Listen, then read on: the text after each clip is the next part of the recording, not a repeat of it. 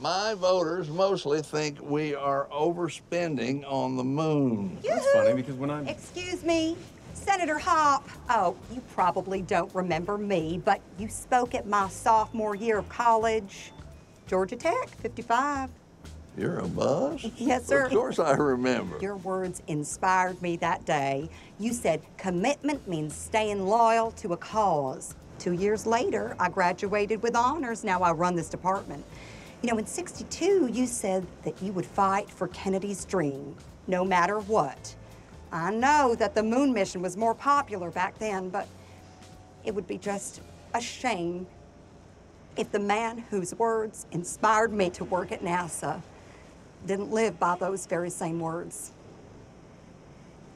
Wouldn't be a shame, would it? Sir, you are just such a wonderful man. Thank you so much. You are a wonderful man. Isn't she just a wonderful Oh, my. Georgia peach here? You are so sweet. Yes, I am.